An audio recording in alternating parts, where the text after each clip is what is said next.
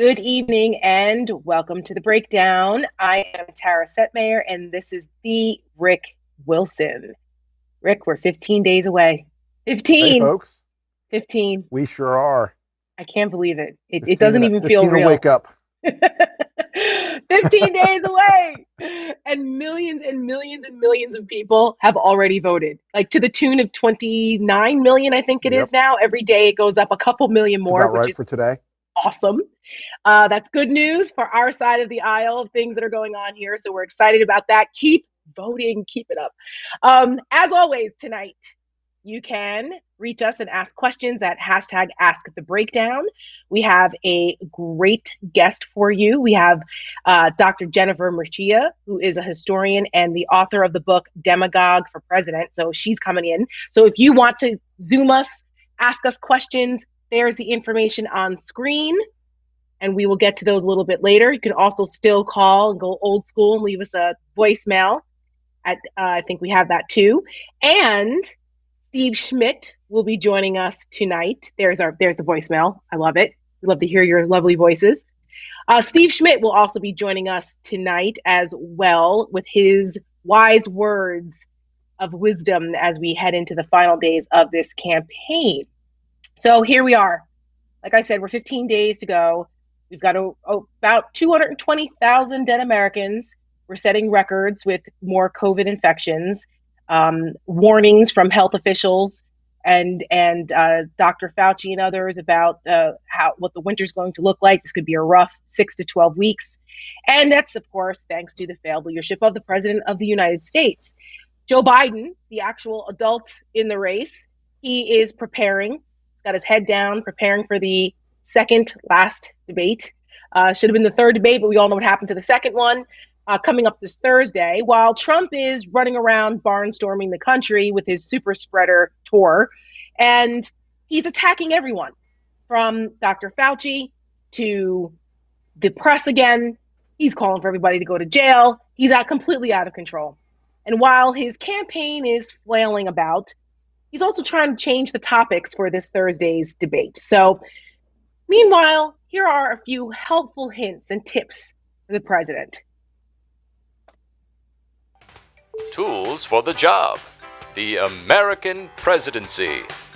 Being the President of the United States can be a difficult job, especially when you've failed the American people in so many ways.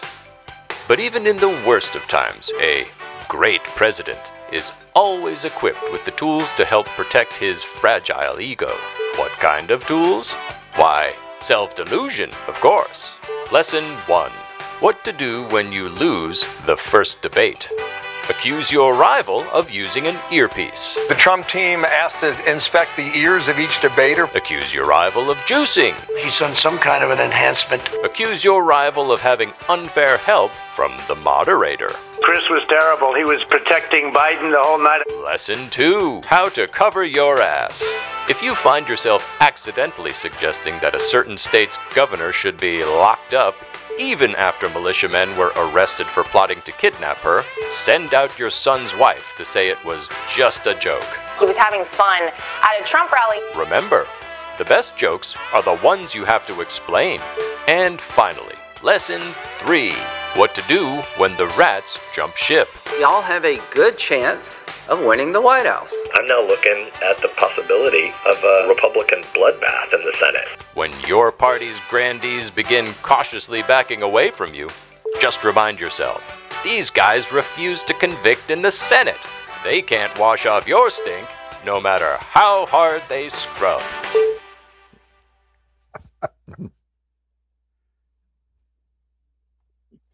There is nothing better than a good film strip to give the president some helpful hints on trying to dig his ass out of the latest hole he has dug for himself.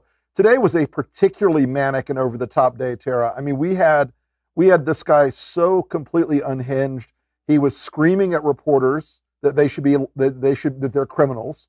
His list of people he wants to lock up is growing quickly. It's sort of in the Ceausescu range now, not just the sort of ordinary Trumpian range.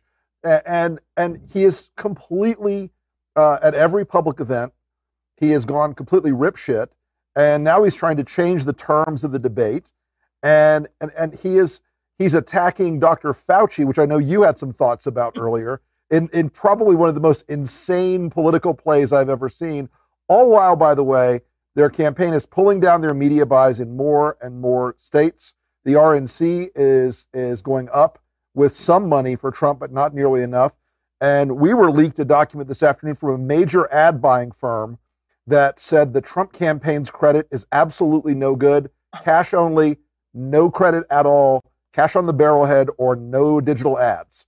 So it is it is not a great. It's already been a bad week for Grandpa Ranty, as I like to say. So, and it's only Monday. The attacks on Fauci, I think, are fascinating. Yeah, this anyone who watched 60 Minutes. Well, before I even talk about Fauci, the fact that an ad buying firm, is saying that the Trump campaign's credit is no good is just another microcosm of what we say in politics all the time, is that the way someone runs their campaign is usually indicative of how they'll govern. And everything that Donald Trump has done in his first campaign, in his business life, he brought being a shitty businessman into his campaign the first time, brought it into the presidency, and now into his reelection. It's just amazing how that conventional wisdom is still true. Now, speaking of conventional wisdom, it's not wise to attack someone who has twice the popularity that you do. That would be Dr. Anthony Fauci, who has spent 5 decades serving the country and as a world-renowned epidemiologist. And he has like 80% approval. People trust him. He's probably the most trusted man in America right now as we go through this COVID nightmare. And Donald Trump has decided that he is going to attack him and call him an idiot. Yes, that Dr. Fauci, who helped with AIDS and other major vaccines for other major epidemics, Ebola, just a couple little accomplishments in his life. And Donald Trump went on a rant during a campaign staff call this morning where journalists were listening in, and called him an idiot and said that the American people are just tired of this COVID thing. They're tired of it. And Fauci, he's a nice guy, but he's been around for 500 years. He literally said that. And that if he had listened to Fauci and these other idiots, that there would be 500,000 dead Americans. Narrator, that's not true. Trump then doubled down, tripled down on it. He's attacked Fauci like 3 times today. This is absurd, okay? And this is clearly not what his campaign wants him to do. Attacking the #1 epidemiologist, doctor, and then going after Joe Biden and saying somehow this is an insult, saying that Joe Biden, if you elect Joe Biden, he'll listen to those scientists. Like, that's a bad thing. Heaven forbid. Right? I mean, he's already by writing the the By the way, ad. I just want to make a note. Yeah. I just want to make a note for our audience tonight, as we do every night. Steve and I are on the set close by, not wearing masks tonight. That is because we are in a very tight COVID bubble. We are tested constantly. I get stuff rammed up my nose far more often than I'd like to remember. Unlike Donald Trump Jr., different kind of thing. But we are tested constantly. We take it seriously. We encourage all of you to take COVID seriously as well. You've got to make sure that you are masked, do your hand washing, do your social distancing. October is going to get much worse. They have the mismanagement of this crisis has extended now into October. The second bounce of this disease is coming. So again, the reason we're not wearing masks on set, and we will put them on immediately when we walk off set, is because we are in a very tight pod, and everybody on the set is in the same pod. And it's like a fraternity house, only with more ads. So anyway, Tara, I'm sorry, I wanted to get back to your discussion. No, that's okay. On that with Fauci. I agree with you completely. It's insane to attack a beloved national figure. And I read a little piece this afternoon in the Washington Post. After 5 decades in government service, Anthony Fauci for the first time has to have armed security all the time. Yeah, it was in the 60 Minutes. I can't imagine why. I'm sure it's a mystery as to why he needs armed security now. If anyone watched it, what precipitated this rant by the president was the fact that Anthony Fauci, Dr. Fauci, has been speaking out a bit more frankly about what's going on. He called the White House Amy Coney Barrett event a super spreader event. He's been contradicting the president pretty regularly now because the health crisis has become so grave. And he was on 60 Minutes last night with his wife, and they talked about how they had to have security now. They have armed security, and they rolled B-roll of them walking, because he used to run, now he walks every day with his federal guards because of the death threats that they're getting. Not only him, but his family, his wife, and his kids. This is absurd. Yeah. For what? Because he's speaking the truth about the fact we need to wear masks and socially distance so that we can get a handle on a global pandemic that we didn't know about a year ago. It's absurd. And meanwhile, you guys, Rick and others are being responsible by wearing masks and following the proper protocols. The White House has elevated this Dr. Scott Atlas, who is basically he reads x-rays, okay? He's a neuroradiologist. He reads x-rays. He's not an epidemiologist. He doesn't have anything to do with epidemics and infectious diseases. This is the guy that's now running the coronavirus task force and who has the president's ear. And he tweeted out about how masks aren't really reliable, and Twitter took down the tweet because it was factually wrong and could do harm. That's who has the president's ear now. And Dr. Deborah Birx, remember her scarf? She has complained. She went to the vice president's office and complained and wanted to get rid of this guy, but to no avail. So because we have now a quack doctor who Trump plucked from Fox News leading the charge, we're continuing to be in this mess. So we're just 2 weeks from Election Day, and we have a little COVID message. Roll the tape. You turn on CNN, that's all they cover. COVID, pandemic, COVID. You know why? They're trying to talk everybody out of voting. People aren't buying at CNN, you dumb bastards. They're not buying it. That's all they talk about.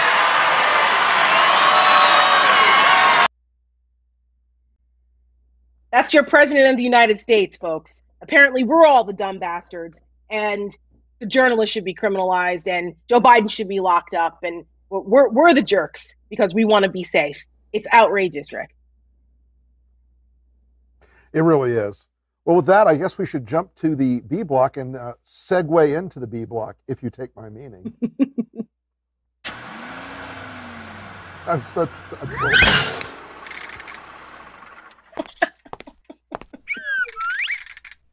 bullshit. I can't get enough of the segue. Oh my God, I love the new one. I love it. You never quite know what you're going to get from us. It's great. You never do. You never quite know. Let's bring in tonight's guests. First, let me bring in my friend, Professor Jennifer Mercieca. She has written an amazing book called Demagogue for President, The Rhetorical Genius of Donald Trump. And she's an assistant professor of communications at Texas A&M. And she's a historian of political rhetoric and has been analyzing Trump's use of rhetoric since 2015. God bless you, Jennifer. And then, of course, we have our Lincoln Project brethren, co-founder Steve Schmidt here with us as well. Hello, Steve. We're going to start with you, though, Jen. Hi, Tara. How are you? Good. Jennifer, I don't even know how you've made it through this as someone who studies political rhetoric. Watching Donald Trump this closely for the last 5 years, how you're still smiling and haven't aged like 40 years, because he is the embodiment of everything that you describe as a dangerous demagogue. And in your book, which I did read because I've interviewed you before on my podcast, and I have your book right here, because it's like a survival guide to Donald Trump rallies and speeches, because you break down all these different techniques that he uses. But you talk about specifically the difference between what a demagogue in its purest form means and what a dangerous demagogue is. Would you explain why Donald Trump is a dangerous demagogue, and give an example or two of some of the things that the rhetorical devices that he uses that are most popular? Yeah, so a demagogue, for folks who haven't looked that word up lately, literally translates into a leader of the people. And that's a neutral term, right? But if you look it up in the Oxford English Dictionary, it tells you that there's two contradictory definitions. The first one is a leader of the people who defends the people's interests against the other parts of the state. The second version is someone who uses polarizing propaganda for their own gain, and who is essentially a leader of the mob. And that's definitely the version of the word that we're more familiar with. The thing that's so interesting about Donald Trump is that his followers believe that he is the heroic demagogue, that he is defending their interests against the other parts of the state, which they understand to be corrupt. Whereas everyone else, including the folks at the Lincoln Project, I think, see him as the villainous or the dangerous demagogue. And the way you can tell the difference, because obviously the heroic demagogue, the villainous demagogue, you're going to call the one you don't like their policies dangerous, and the one you do, you're going to call them a hero. But the way you can tell the difference is whether or not they are accountable to the rule of law, accountable to the will of the people. And so why Donald Trump in particular is a dangerous demagogue is because he uses rhetoric in such a way that you can't hold him accountable. He uses language to prevent us from holding him accountable. He distracts us. He accuses his accusers. He uses tricky parallipses, which is a form of irony that allows him to say two things at once. I'm not saying, I'm just saying. And so he's really good at it, surprisingly good at it. And my dog has decided to jump in my lap and say hello. Oh, if this was a Friday night, we'd be drinking. That's Pets part are of our always drinking welcome game. on LPTV. That's right. That's right. Too bad Tiki's not here. You would say hello, my cat. So we're dog friendly. We're animal friendly here. Where the door was closed. It's all right. It's a welcome reprieve. So well, Jennifer, let me ask you a question, Jennifer. In American political history, in our living memory, there's never been a person in the Oval Office who has abused the sort of rhetorical tricks like Trump. I mean, he is pretty much sui generis in the line of all presidents in our lifetimes. Yeah, absolutely. Donald Trump is very successful in using rhetoric to, essentially he uses war rhetoric, but he uses it on a day-to-day basis. So presidents typically, when they're preparing a nation for war, will use ad baculum, threats of force. They'll use ad hominem, which is attacking the person instead of their argument. And in particular, they'll use reification. So that's treating people as objects. And the combination of those three things is essentially, like I said, a recipe for war rhetoric. And Donald Trump uses it every day. We've heard him use all three of those things just today, in fact. Steve, you have a question? Well, do you think that when you look at him right now and you evaluate how autocrats, how demagogues go down, how they fail, how the end comes about, are you seeing any patterns that are consistent with other people you've studied? Yeah. Essentially reality creeps in. And, I said this to a reporter way back in March, when they asked how the virus was going to impact, Trump's election chances. And I said, I think it depends on how miserable we are in November, because that reality of our day-to-day lives really will impact whether Trump can, pull his authoritarian P.T. Barnum routine successfully. And I think we're pretty miserable. I mean, I'm homeschooling my kid, trying to do my job.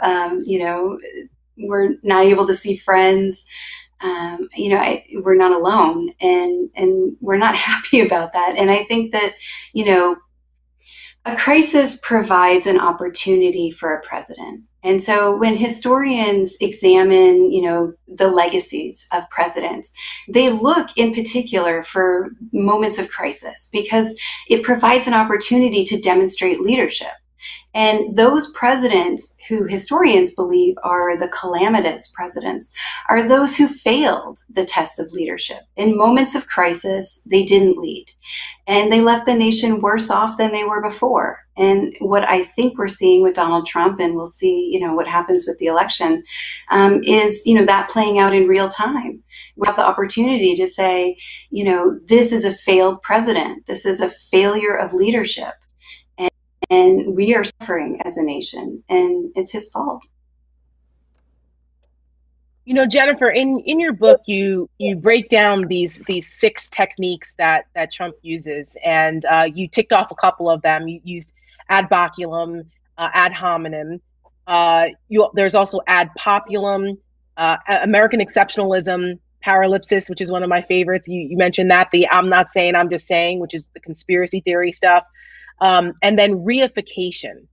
And you talk about this in your book. You talk about how Trump ran a campaign that was designed to increase frustration.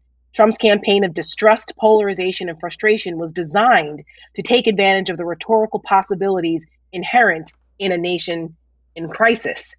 But in this case, it seems like he's not doing that. He's not taking advantage of a crisis, like in the ad baculum example that you use with threats. He's doing the opposite almost. He's using these techniques, but not to help himself. It seems to be going the other way. You used the term that he weaponizes rhetoric. Can you give an example of how he does that? Yeah, so weaponized rhetoric is using language as force. So, Trump constantly says that he's a counterpuncher, right? So he's always going to punch back 10 times harder or whatever.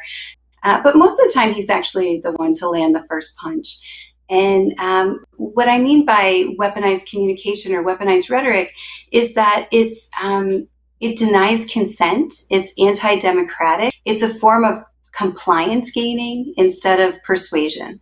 So it's a strategy of manipulation, of using propaganda, of doxing people, sending your Twitter followers after them to attack. Those are all strategies that are designed to put pressure on the opposition. And they're anti-democratic strategies because they deny the consent of the governed. And Trump used those to win. And when I talk about the crisis of 2016, it's a very different crisis, like you mentioned, from today. 2016, the crisis was, distrust and polarization and frustration, that the nation was divided. He exploited all of those negative qualities and used strategies that were designed to make him the referent so that we were even more divided. We were even more distrustful. And you're right, a smart authoritarian leader would have taken advantage of the current crisis. He would have rallied the nation. He would have acted as a protector and a defender, right? He would have given us reliable information that we could have used to keep ourselves and our families safe. One of the things that's been most shocking to me over the last few months is the phone call with Bob Woodward that came out a few weeks ago, where you heard that Trump had good, solid information and was able to communicate it effectively to Bob Woodward about the virus in February or early March. And that information is stuff that he still denies today. And the difference between the performance of Trump as this leader during this crisis and what he knew behind the scenes, to me, is really shocking. Jennifer, compare Joe Biden's rhetorical style to Donald Trump's, and what's Biden doing right and wrong in this campaign? Yeah, if you would have asked me in January or February, is Biden going to be the candidate, I wouldn't have picked Biden as the one. And so I've been trying to make sense of why the Democrats picked him. And in a way, I actually think that he is the right candidate for the moment. And I think a lot of it has to do with his rhetoric. So one of the things about Trump is that he has dominated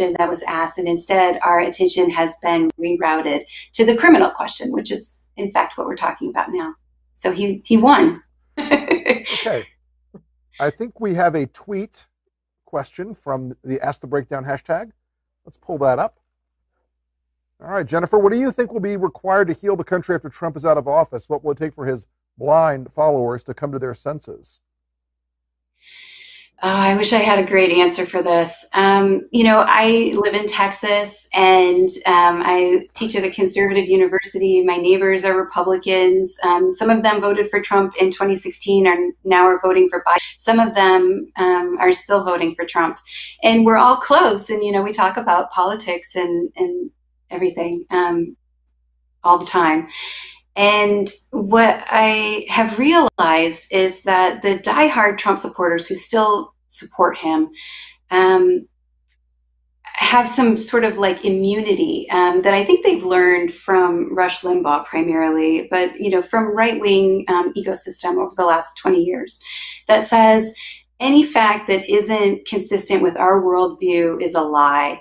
You can't trust any source except for the sources that we know are our sources. Any kind of objection that is brought up has to be turned into a tu quoque, which is an appeal to hypocrisy.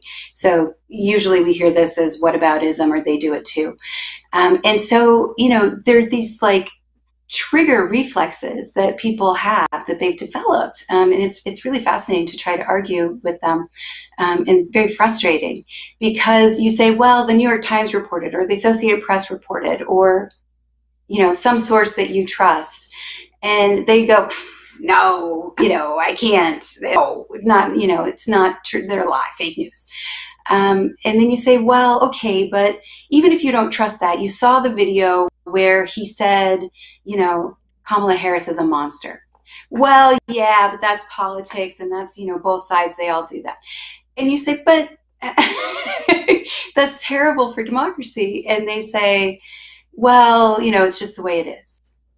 And so I haven't figured out yet how to pierce this, and I try. The best way that I have figured is to open up a conversation where you're honest with people and you say, well, in 2016, Hillary Clinton wasn't the best candidate. A lot of people thought Trump was a great businessman, and the nation, needed to be led by somebody who was an expert in business. A lot of people thought he would be more presidential. Those reasons that people have given when they say why they voted for him in 2016. And that allows people to find common ground and to talk, but they have to have ears to hear, right? They have to be open to persuasion. And a lot of people aren't, people in my family aren't. That is an aspect of, if you could answer that question, Jen, you would be a millionaire 10 times over. A lot of our guests try to answer that question. We try to answer that question. No one quite knows, what it's going to take, but we do know that it's going to take someone that has the ability to heal the nation with that's a good demagogue. And I think that would be Joe Biden, which is why we're working so hard to help get him elected and help heal the soul of the nation, as he says. Jen Mercieca, thank you so much for joining us. Make sure you guys check out her book, Demagogue for President. No, Steve has a question. Oh, Steve does have a question? Oh, my God. Go ahead, Steve. Yep, one more. When he did his thing today with Jeff Mason of Reuters, who's a great reporter and a nice person, and the furthest thing from a criminal that you could imagine, is that a shout out to QAnon, when the conspiracy in essence is that the government is filled with criminals, that the media is in conspiracy with the criminals who run the government, or is that an inadvertent hat tip to them? Yeah, Trump's been saying that since 2016. The conspiracy of corruption is what he ran on, and how he was able to frame Hillary Clinton, the media, established members of the Republican Party, all as a part of, this swamp, the elite corrupt people who've made all these bad choices, who've let the country fall apart, and let the nation, lose. That's all been a part of his thing the whole time. And conspiracy rhetoric is fascinating to me because you can't disprove it.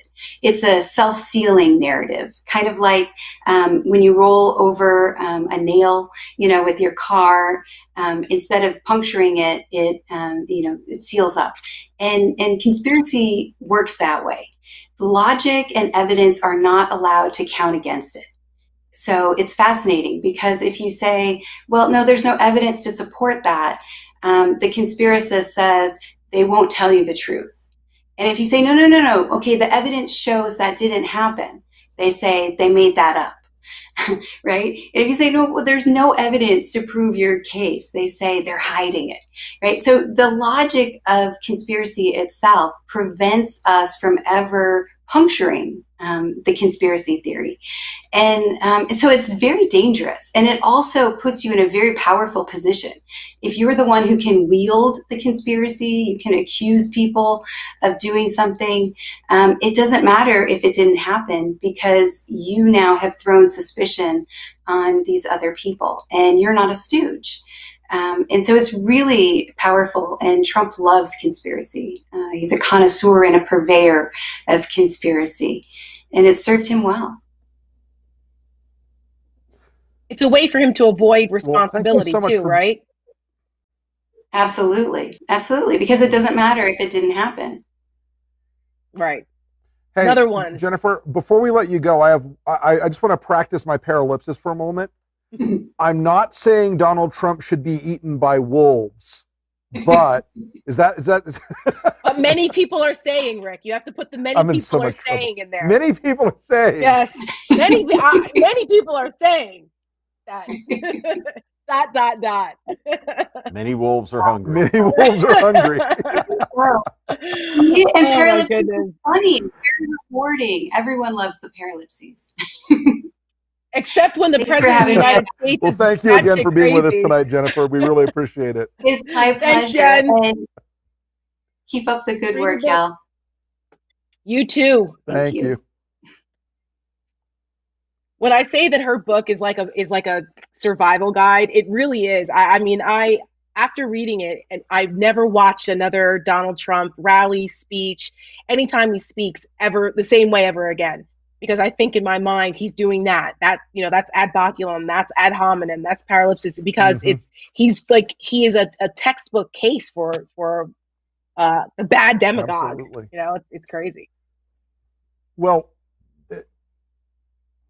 Jennifer was a great guest tonight, and one of the things that's unusual about Trump is he's usually the person who makes people mad. The next ad you're going to see is a variation on one of our first big things that made Trump mad at the Lincoln Project. Our famous ad, Morning in America, received something like 7 million views. We are now rolling out with morning spots in key swing states. And let's roll the Morning in Ohio ad.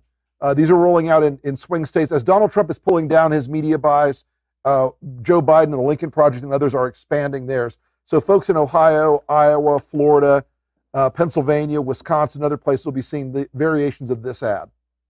There's morning in Ohio. Today, hundreds of thousands of Americans have died from a deadly virus Donald Trump ignored, praising China's response instead of heeding the warnings, then blaming them to cover his own failures. With the economy in shambles, people across Ohio are still out of work. The worst economy in decades. This afternoon, millions of Americans will apply for unemployment. And with their savings run out, many are giving up hope. Millions worry that a loved one won't survive COVID-19. There's mourning in Ohio. And under the leadership of Donald Trump, our country is weaker and sicker and poorer. And now, Americans are asking, if we have another 4 years like this, will there even be an America?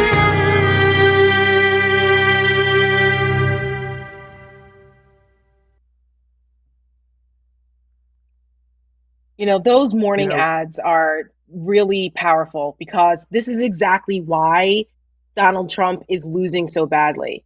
This is impacting real people's lives. It reminds them of what his failed leadership looks like. So in his whole only I can fix it, remember that whole thing in 2016? Well, only he has created this disaster and failure. And I think our morning ads are really exemplifying that for folks. Really an amazing story today about the fact that, and Tara alluded to it earlier, which is that there is a radiologist who is a Fox News commentator, right, that Trump saw on Fox, is now in charge of the federal government's pandemic response. And as a result, I mean, we had 3,000 Americans killed and it sent the country to war for 20 years. This fool, this quack doctor, is going to be responsible with Trump, with the others, for killing hundreds of thousands of people who wouldn't have otherwise be killed. It's just the irresponsibility of it all is beyond both comprehension and explication. It really is. And when you see this guy trying to backdoor in this idea of herd immunity, where the minimum number of people to die if we do the herd immunity route is 2.5 million. Can you imagine a president of this country saying, I'm going to accept 2.5 million deaths for something we could manage by wearing masks and distancing? It is an astounding moral vacuum. Sure is. It is, and it's. Meanwhile, the president's continued collapse. Yeah, and that's the choice that the American people are making on the ballot. That's what's on the ballot.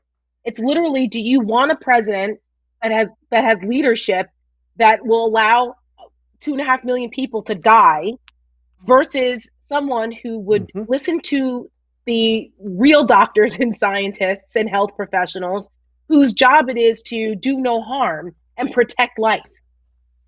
That's the bottom line here. That's what people are voting for. So it's astonishing to me how many Americans are willing to cast that choice aside as if it doesn't exist. They live literally in an alternate universe. And then you have the other side of this. You have the president running around with this absurd Hunter Biden story, which it's even Fox News wouldn't run it, for goodness sakes, because of how problematic the sourcing of it was. And the president is calling anybody else criminals and dumbasses and stupid bastards or whatever he's saying. The projection here is pretty obvious. But the fact that he's got the nerve to point the finger at everybody else, accusing them of what he does and what he is every single day, it's really hard to believe that this is what we're looking at 15 days before the election, and that it's not a landslide already. I mean, that it's even close anywhere is amazing to me.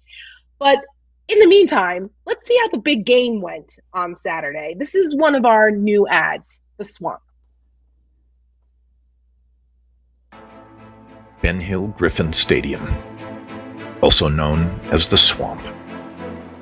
Following the example set by Donald Trump, Gators coach Dan Mullen demands 90,000 fans pack the stadium this weekend for the big game against LSU. Despite COVID-19, despite over 200,000 deaths. The Gators coach wanted to create the best game day atmosphere possible until 21 Florida football players test positive for COVID-19, forcing the game to be postponed. So many voted for Trump because he promised to drain the swamp. I said we would drain the swamp, and that's exactly what we're doing right now. And because of his failure, this swamp is drained. Of not just fans, but of football itself. The Lincoln Project is responsible for the content of this advertising.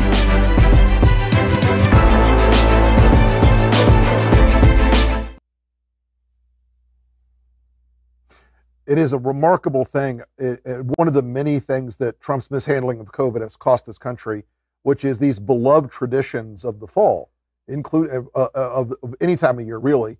But the beloved tradition of SEC football in the South is kind of a thing. And we are now in a position where, when a place like Ben Hill Griffin is going to be empty now because of the mismanagement of this pandemic, these things start to ripple through society a little more than we had expected in the beginning. And we've talked about this a lot, about how we've lost this giant chunk of American cultural continuity because of this mishandling of this disease, how badly he screwed it up. Oh, for sure. I mean, the American way of life, you think about all of the weddings, the bar mitzvahs, the first communions, the number of grandparents who couldn't be there for the birth of their grandchildren. Sure. Football, proms, the list goes on. I mean, the incompetence of all of this has profoundly disrupted the education of every kid in the country. I mean, your kids are going through stress the parents, and I think that, you know, as a parent, right, you try to do the best you can, but look, I mean, it takes extraordinary, you know, qualities, I think, to teach children effectively, and you know, I don't possess any of them. You know, obviously, I mean, raised by wolves. You know, and it's just you sit and you shake your sit and you shake your head, and you know, look, we're in, you know, here in Utah, the hospitals are at capacity. This is becoming a really serious situation in this moment right now. Yep. You know, with the trajectory of the cases, and it's just none of this had to happen. None of it had to happen. It wouldn't have happened if Barack Obama was president. It wouldn't have happened if George W. Bush was president. Nope. Just it wouldn't have happened. Well, you know, one of the things that isn't going to happen is Donald Trump's not going to get his way on the topics for the debate this week. They objected to the fact that the debate commission today and Kristen Welker from NBC, they released the topics: fighting COVID-19, American families, race in America, climate change, national security, and leadership. The Trump campaign did not like these topics, and now they're having a stompy foot hissy fit about them. And campaign manager Bill Stepien, a guy whose tenure as campaign manager since Brad Parscale took the money and ran, has consisted mostly of sitting in his office in the dark, looking at spreadsheets and weeping softly. So we've got a letter he sent to the debate commission today, which was one of the most whiny and cringy examples of self-pity that I've ever seen in a campaign. It flows from the head. Part of this idea that they want to change the subject here, Tara, is that they're pulling down their ad buys everywhere. Their vendors are looking nervously at them and wondering if they're going to be like guys who built the Trump Taj Mahal in Atlantic City. And the campaign has fallen apart. We hear from inside the campaign all the time, and the White House, this thing is a train wreck. It is going south. Stepien and Jason Miller are trying to knife each other every day. Jared is starting to eyeball the exits as well. So the campaign is in a very deep death spiral. And, you know, those folks all know it. Oh, yeah, of course they do. Usually you don't see people, first of all, you don't see people behaving like this until if they know that they're winning. It's usually because they know they're losing. I mean, they were even knifing each other in 2016 because they thought they were going to lose on election night. And you saw the knives are out. And so all of this whining and bitching and complaining, my God, I tweeted this the other day. Like, for someone who's supposed to be such a tough guy, Mr. Macho Man, good gracious, Donald Trump whines and bitches all the time. And the people around him do his bidding and do the same thing. Like I said, it flows from the head. They're just trying to change the subject because they want it to be foreign policy, which I don't know how that helps them, because our foreign policy is a disaster. We're a laughingstock around the world. And Joe Biden could come in and simply explain how you've been in bed with Putin, you're writing love letters to Kim Jong-un. You know, you look at all the things that you did with Turkey. You sold out our Kurdish allies. You have foreign investments in business in X, Y, and Z, you know, authoritarian country. I mean, I don't see how foreign policy helps them any, but it's anything to change the subject from what's happening with COVID and how the economy is, people are still suffering. That's the bottom line. But the debate, there is news about the debate commission. Apparently, they have a mute button. The mute button is there, but it's only going to be used when the person answers for the first 2 minutes.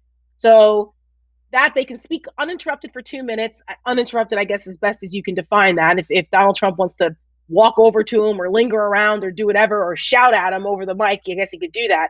But for the audience, there will be some form of a mute button. So it's, I guess, like mute light for the debate commission. And Kirsten Welker attacking her ahead of time. Again, another successful woman of color this time, that Donald Trump is going after. And it's just pathetic. He's just such a small, weak, insecure man. And that's all this is. Because he's scared of another powerful woman putting him in his place like Savannah Guthrie did last week. Wow. Steve, do you have anything to add? Well, it's extraordinary, right? Like the president of the United States believes he's victimized because there are going to be questions about leadership and the deadly pandemic that's killed over 200,000 Americans, God forbid. Right? You know, there's no bad questions, only bad answers. And that's what the problem is. And look, this is all going down. It's all collapsing. And the stories that you see this week about people talking about, are we going to be able to get jobs? No. And the answer is no. Most of these people in the White House will not be hired in corporate America, by PR firms, by associations, the usual type of places. No one in the press office will be a network analyst. I think that most of the analysts on any given network, including the reporters, would threaten to resign en masse. Absolutely. You know, there was one story talking about, but the people who work for Mike Pence, they'll be okay. You know, and it's like, wow, right? I mean, you know, there's such a bill coming due. Look, I think if you're like a staffer at the FCC, right, and you're working on regulatory policy, right, there's going to be, hey, you know, I worked at the FCC, I'm going to be okay, or I was here or there. But, you know, people who have ownership of the politics of this era, who went out and were party to the 30,000 lies, to the caging of children, to the ineptitude of the response. I mean, I think that, you know, one of the things that's on my mind in the final 2 weeks of this is there's three things that just drive me particularly crazy in this moment. The first is that whack job who was on CNN, Michael Caputo, who was put over to HHS and wantonly, blatantly interfered with the CDC's ability to communicate accurate information to the American people until he had a mental breakdown and was talking about the fact that we were going to see an armed insurrection. Right. So this whack job, right, is the person who's interfering with the CDC. There's a meeting, and I can't. As someone who walked into the West Wing every day for work, there was a meeting that Jared Kushner led, where it was affirmatively, premeditatedly decided, screw the blue states, that the politics of this would wash up on blue state governors, and therefore we weren't going to have a national response. You see this continuing, by the way, with the refusal to give federal aid to the state of California, which badly needs it, suffering through catastrophe. 38 million Americans live in California, right? We have significant military installations, significant military population in the state, significant part of the economy of the country from the state. Not going to give disaster aid to California. And then lastly, again, the story today about this wacko bird radiologist who has hijacked the pandemic response of the federal government. I mean, if you put this into a script and try to sell this as a story about some presidency that had completely gone off the rails, it would be too on the nose, completely so out in outer space that no one would ever greenlight it. They tell you dial this down like 100%. It's too crazy. And it's and you just think about it. The party that's supposedly pro-life is going to be responsible for killing hundreds of thousands of people because of all of this fucking stupidity. It will be studied for 100 years, and it will be hard to wrap people's minds around it all. And you look at the Ben Sasses in the wanton revisionism that's starting now in the last 2 weeks. It's going to be an incredible couple weeks. So I have one piece of advice for all these people. Maggie Haberman wrote a great piece today that included a line that enraged Donald Trump. And one of our sources in the campaign told me this afternoon that anybody gets caught with a resume out floating around, there's going to be terrible consequences. If you're working for the campaign or you're one of these people in the White House, here's what I recommend you do when you're looking for a job in January.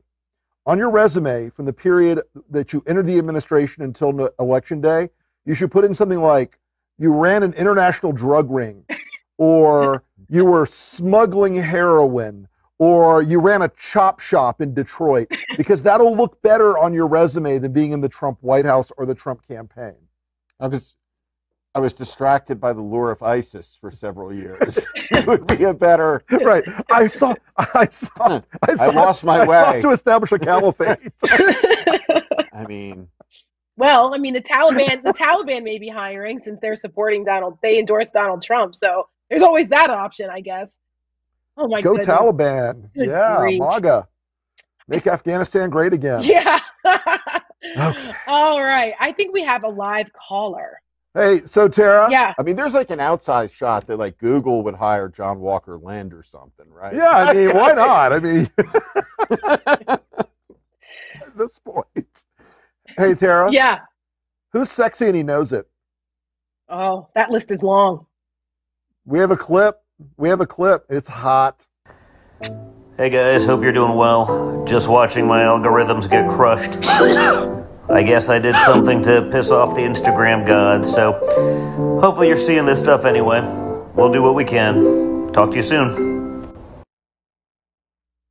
Oh my God. I'm just going to go ahead and argue that getting your algorithms crushed is what happens when you're with Kimberly Guilfoyle. I have several things like that I feel like are important to talk about with this. First off, what is on top of him? What is that? What is it? That? Is it a comforter, a duvet, a binky? I don't know. And what's with the wallpaper behind him? Is that wallpaper? And what's with the lights in there so bright you could do surgery? I find it to be very odd. I have a whole bunch of questions. I mean, I have so many questions, the least of which have to do with the algorithm. It's like, was he filming himself? Was it Kimberly? Did Kimberly say it was a good idea? Did they have the film crew from their reality show in there in bed with them? There's a whole spectrum of options here, and they're all disturbing nightmare fuel. Speaking of disturbing nightmare fuel, do we have any audience questions this evening? Anybody on the line? Anybody on the Zoom? We do. Let's bring them in. Hi, guys. Hello. So my name's Daniel. What's your name? I'm Daniel Mazzarina, and Hey, I'm at Belmont University right now. Really excited about this week's debate, actually. But I'm actually a North Carolina native, and so I have a lot of friends both at home and here in Nashville who are either raised Republican or just have families that are kind of leaning conservative, and they're maybe disinterested isn't the right word, but they're kind of not invested in politics, and they see sort of a both sidesism approach a lot of the time. And like that Don Jr. clip that you guys just pulled, I think that's hilarious and I think that's pathetic. But like they would see that and just sort of be like, oh, haha, and scroll. And my question to you is, how do I convince these kids who are friends of mine who are, like I said, raised Republican or leaning conservative, how do I convince them to vote blue in their first ever election when they haven't been seeing the things that we've been seeing for the past 4 years and sort of following Trump like a hawk and watching all of the dumb crap he's done? Well, gentlemen, you want to take a crack at that? I have my own theory, but I'm sure Rick will have a really funny answer for it. Well, I think that you're not going to be able to convince them. If anything, in that situation, it's one of those where it's like convince them. Well, if you're not going to vote for America and you want to vote for Trump, then maybe you should not vote this election and stay home. Unfortunately, there's sometimes it takes experience. People have to look at how this impacts them. I would throw it back on them. And I would say, would you be okay with this if Donald Trump talked to your sister that way? Or would you be okay with it? How many people do you know that have suffered under this? You have to personalize it. I mean, it's different for everyone. Only your friends. But sometimes you just can't fix stupid, and it takes people's experience in life and having to pay a price for their decisions before they change. Oftentimes, and folks your age, sometimes as my husband would say, a hard head makes a soft behind. So sometimes you have to learn the hard way. That's my answer to that. Gentlemen. Pretty solid. I was thinking about the inspiring words of my old scoutmaster, Larry Myers, who would say to us frequently, boys, grab your ears, bend over, and pull your heads out of your asses as an inspiration. Look, I would say to your friends, right? Like if this guy was in the cockpit of the airplane, right? Wouldn't they pop up and try to blow the hatch and get the fuck off of it before it took off? I right? would hope. Like for sure, that's what I would do. Yeah. Right. Can I also say, are you in a dorm room? That's incredible. I had concrete walls when I was in a dorm room in college. Yes, I am like in a being dorm in an room. institution. That's incredible. Thank you. Yeah, we're gonna be kind of if you locked will. in. We're gonna be kind of locked in the day of the debate, which sort of sucks. I kind of thought, we'd be able to see it in person, but when the coronavirus has been mishandled for 8 months, I guess you kind of get what you paid for. Take all these guys out drinking the night before the election. Yeah, that's important, Daniel. Get them lit. Get them hammered. That's a form of voter suppression. Make sure they can't get up before 6 p.m. All right. Well, Daniel, we're counting on you. Daniel, I think the overall thrust of this argument here is win the fights you can win. Right. And move the people you can move, but don't try to take somebody who is a deep, hard, dyed-in-the-wool MAGA and flip them. It's just going to frustrate you, and it's not going to get you to the X, as we like to say. But and again, Steve's absolutely right. Take those some bitches out drinking that night. Lots. Jägermeister. Something else, like something in that category.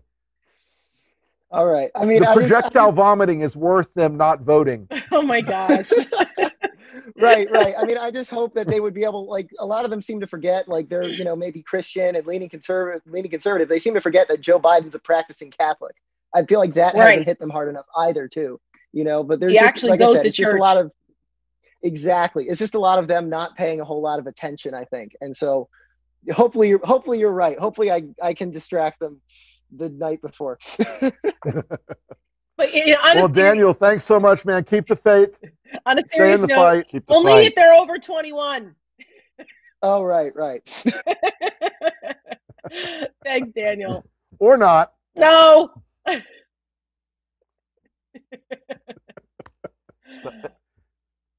So firm, right? Stern. We have to be responsible, guys. We have to be responsible. We can't be seen as advocating underage drinking. It's illegal. Who's up next? It's extraordinary times. Right? I'm trying to protect us. In your opinion, what will the end of Trump's presidency look like from November 3rd through January 20th? We don't know. Well, go ahead, Steve. I know you have thoughts. For sure, you're not going to see the visit of the president-elect with the president. Won't happen. Won't happen. You won't see the pickup and the rituals of the peaceful transition of power. Anybody who thinks Donald Trump is going to sit on the dais there, he will not. The transition teams will not cooperate. Right. The Trump movement will do everything they can, I think, to impose as many regulations as possible, to gum up the government as much as possible. They'll be as destructive as possible. A lot of executive orders. Right, a lot of executive orders. They'll do everything they can to make as much mess as possible. And the defeated Trump people will try to impose immediately this alternate reality. Mm-hmm. He was stabbed in the back. Cheated. He was cheated. 30% of the country will be there. And, what's going to be so amazing in this moment is that one of the groups that will be accused of stabbing him in the back are all of the senators and members of Congress who will say, we're not tough enough, we're not hard enough. The Ben Sasses of the world, for example, the Marcos that, with all their silent complicity, it wasn't enough. So they'll be attacked. So the thing that they thought was that they were preventing with the base over these years is going to happen anyway this month. But it's going to be a mess, and it's going to be really unpredictable. I like to say that most of the scientific modeling of this leans towards a radioactive Mad Max hellscape filled with cannibal mutants, fire, and destruction. But that's just Stephen Miller. Anyway, I think we have another caller. Hi. Hello. Hi. I just want to, my name's Miriam. I just want to say that, Rick, you are the Justin Bieber of all political geek women. So. Without the hair. Just that you know. I guess that makes me a believer. Thank you. Lots of love out there. You have no idea. Lots of love out there. Yeah. So Thank you. I wanted to discuss a couple things. So I voted for John McCain in 2008. I am the typical perfect Black conservative. I am a professional. I have a law degree. I make 6 figures. I'm voting for Joe Biden this year.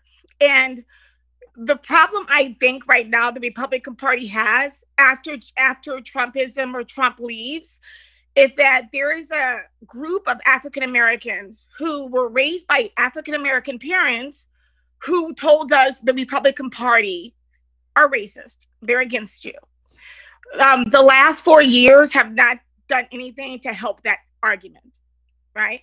So I think after the Trump is out of office, for like expanding the base, what do you guys think that Republicans are going to have to do to bring African Americans, Latino, LGBTQ plus, who've been degraded and humiliated and watching women of color being named mispronounced and told to go back to another country?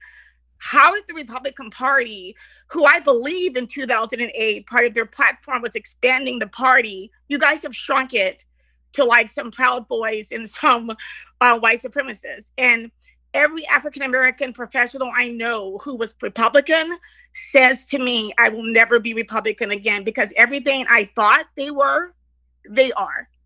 And I know you guys can say that Trump came and took over the party. If he has a 98% approval rating, he is the party. So that's my question. What do you think the game plan is going to be to bring us back in to a party that Lindsey Graham and Mitch McConnell are the superstars?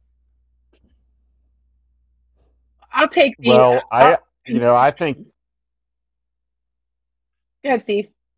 Well, I was going to say, sorry, I don't have a good answer for you. I think that the party's going to get crazier in defeat. And the analogy that I've made, it's like a white star that's collapsing. As that star collapses, that supernova, it gets smaller, but it gets denser and it gets hotter. And so one of the things that's true is the Republican Party is smaller than it was 4 years ago, smaller than it was 6 months ago. And as the party shrinks, and it will shrink more, it just gets hotter and more extreme. So there's 180 Q candidates. There'll be 1,800 in 2 years, right? There might be 18,004. But these elements that have been let loose in the parties, the Bugaloo boys, the militia people, the Proud Boys, the alt-right, the white nationalists, all of these people have been encouraged and mainstreamed by Trump. And you can't exist in a political coalition, in my view, with these people. I say that as a white 50-year-old. I can't be in a political party with these people. And so you have this element that is an autocratic movement. You have the religious extremism that's typified by the Jerry Falwell Jr.'s, the hypocrisy, the Billy Graham Jr.'s, the Pastor Paula's in the White House. And all of it has to be burned to the ground, right? But there's no coming back for the Republican Party. What it will do is it will become smaller and smaller and more extreme, and it will function in American life like the California Republican Party does in that state, which is an extremist organization that's mostly concerned about its internal politics and hunting heretics and concerned with a social media ecology around it, but can't win elections, can't govern responsibly, and isn't part of the public policy making process. But, you know, this isn't a consumer product that's going to bounce back and reform after a humiliating defeat. It's going to get worse, and it's going to go on for a long time until these most noxious elements are completely repudiated. And at the end of the day, you know, Rick and Tara, this whole thing comes down to a dividing line. You either think that the promise of the country is for everybody, right, or you don't. And I think that we are all on the side that it's for everybody, right? It includes African Americans, Hispanic Americans, the LGBT community. If you work hard, you play by the rules, you work hard, and you're a good American, you shouldn't be limited in any type of way, right, by who you are. You know, and that's it. And we have a lot of people in the Republican Party who are deeply invested in making it harder for people to vote, to express their franchise, to be treated equally in the society. And that's what the line is. And there are a lot of these people who'd want to say, no, America's not a propositional nation. It's a blood and soil equation. And that's why you get Trumpian rhetoric about shithole countries and saying we can't have these immigrants from these Islamic immigrants, these Islamic refugees, because they're so fundamentally different they can never be Americans. And I'd make the argument that Humayun Khan was more American than Donald Trump has ever been. For sure. You know, and these people that have come to this country and built so much over so many generations, you know, I know that doesn't completely answer the question. I know we lost the caller, but Tara, do you want to ring out on that one? I was just going to add that the acknowledgement that the Republican Party has returned back to the racist Southern strategy days of the 60s and 70s is it's hurtful. And as someone who has been a part of the Republican Party for 25 plus years, trying to convince people just like our caller and her professional friends that the Republican Party actually is the Big Tent party, and that, you know, the Democrats haven't done anything to help the minority communities and anything to help put forth what we believe in empowering the individual, or ladders of opportunity, and all they've done is throw money at the situation. And, you know, all of those arguments that we used as conservatives, that has gone down the drain. It has no credibility anymore because of, under the Republican tent anyway, because the direction the party went in. Stuart Stevens' book was a really tough read for me. It was all a lie. I mean, Stuart, he's been around a little longer and involved in a few more campaigns than me, a lot more. But for him to talk about how just the example after example of things that I used to think were just aberrations, but it seemed to be more the rule than it was the exception with the way that racism was tolerated. And the only answer I have for her is that the party needs to be burned to the ground, which the Trumpism aspect of the party apparatus needs to be burned to the ground. And the principles behind what conservatism is and what republicanism is, not Trumpism, those do not change. And it will take other messengers in order to build it back up. Or if the party is completely unsalvageable if Donald Trump wins again, God forbid, then perhaps it goes the way of the Whigs and a new party is formed. But there has to be a reckoning. There has to be a reckoning. And I don't know how anyone who is a person of color at this point can look at Donald Trump and the way the Republican Party has conducted itself and feel as though they're welcome there. Because the people that are there now, the black faces that they put forward now are simply there as tokens. And it's to give a racial fig leaf to white Americans who have no problem with bigotry and racism and white supremacy. And that's what that's about. And it's not okay. And so we'll see what happens after November 4th, but it will take burning it to the ground in order to fumigate the party of that stench. Well, on that note, let's see if we've got another caller or a tweet.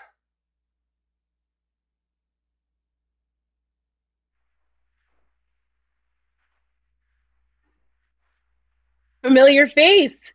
Hi there, you're muted. Hello. Hi. Hi. Hey, how are you? I'm fine. How are you guys? We're good. Doing the job. On a lighter note, I have a question. I know that at the end of every administration, as the outgoing president is leaving, he leaves a letter for the incoming president. What do you think Donald Trump is going to write in that letter? And do you think it's going to be written with crayons? Man, woman, person, TV.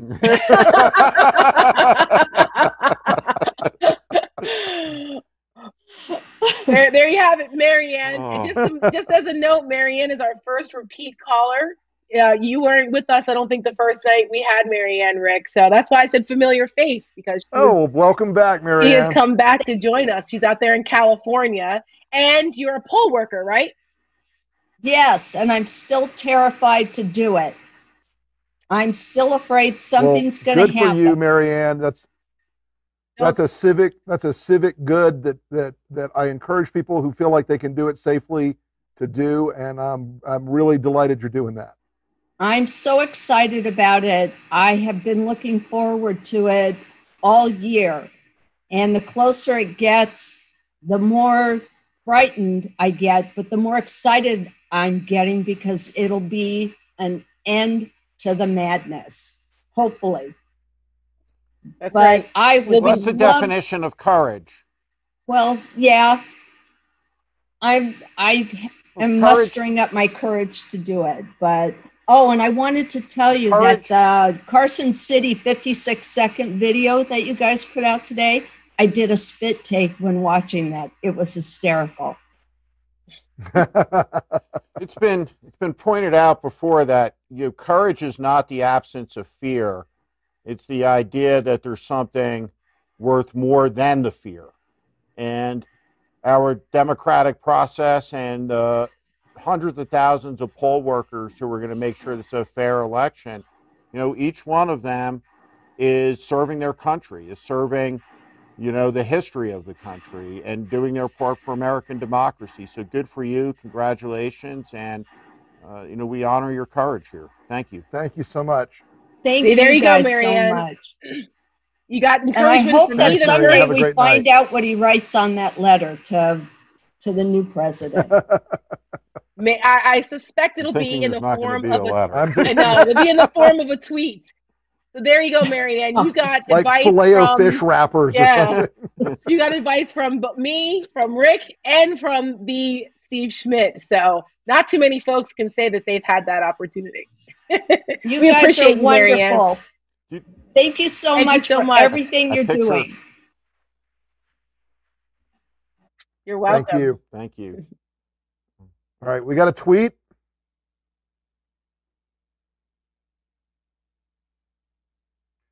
Yes. Yes, we will. Will LPTV be covering election returns on November 3rd? Yes, we will. It's going to be a long night. There may be cocktails involved. Yeah, I was going to say, who's going to make the drink? I'm just picturing they find the filet-o-fish wrappers under the Lincoln bed, and they send them to Quantico to decode the invisible ink. That's the letter. Oh my gosh. Oh, shit. Okay, what do we got next, guys? I think that we are wrapping it up for tonight with the imagery, right. Fillet of fish wrappers all over the Lincoln bedroom and the residence. Thank you for that visual. You're welcome for the nightmare fuel, America. Oh my goodness gracious. Before we go, we want to do our quick call to action.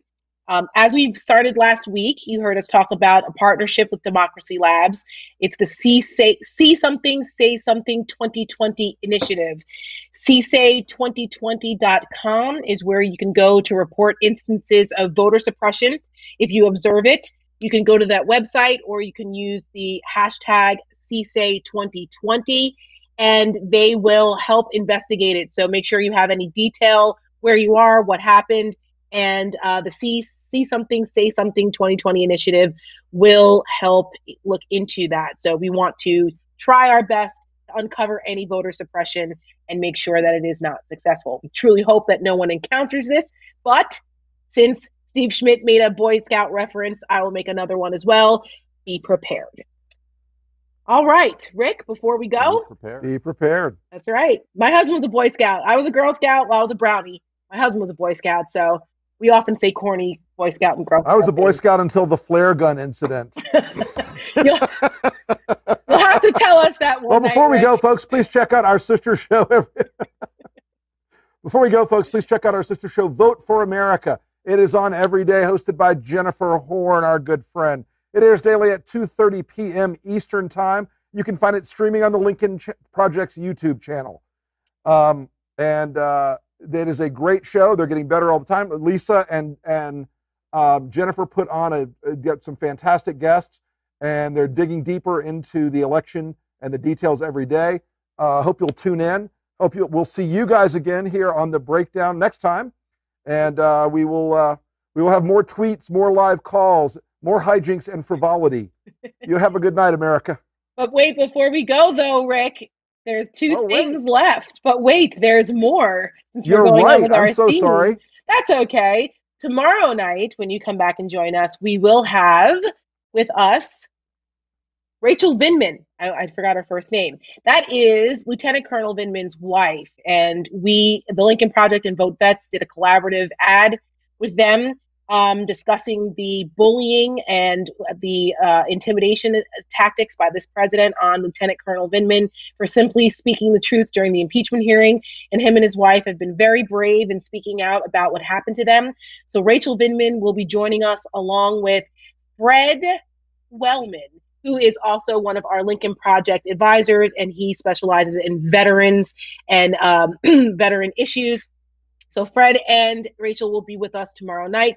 And we leave you with a clip from Ron Steslow on the podcast with Dr. Natasha Kathuria about the unseen health costs of COVID-19. Now we can say good night. Thank you to Jennifer, Mercieca, and thank you, Steve Schmidt. And thank you, Rick Wilson. Good night, folks. We'll see you guys tomorrow night.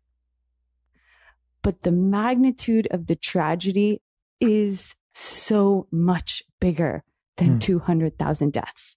If you looked in New York City, for example, during the surge of COVID-19, and you calculate the number of deaths from COVID-19, and then you look at the excess death rate, that's what we need to look at. And I guarantee you, when we get to 2021, and we look back and we calculate the excess death rate, that's non-COVID-19 deaths from 2020, it's going to be exceptionally higher than the 5 years prior, starting in February, starting when COVID-19 came into the picture. And that's multiple reasons. COVID-19, of course, is a risk as a virus itself. Yes, it causes heart attacks, it causes strokes, it causes blood clots, it causes respiratory failure, it causes everything bad, multi-organ system failure, horrible things. Death, trauma, morbidity, suffering, all of these things happen from the virus. But what we're not looking at is that when the virus hits a community, that community suffers from all of the other things.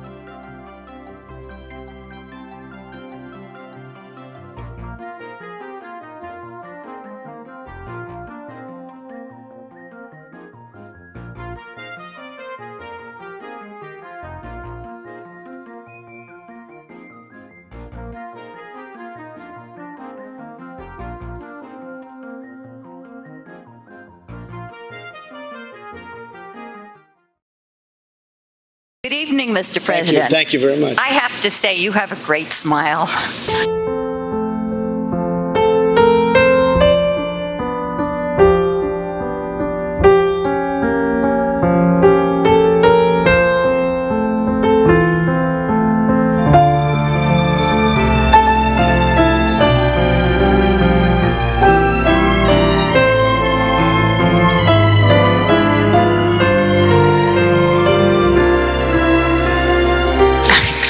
He does. You're so handsome when you smile. Okay.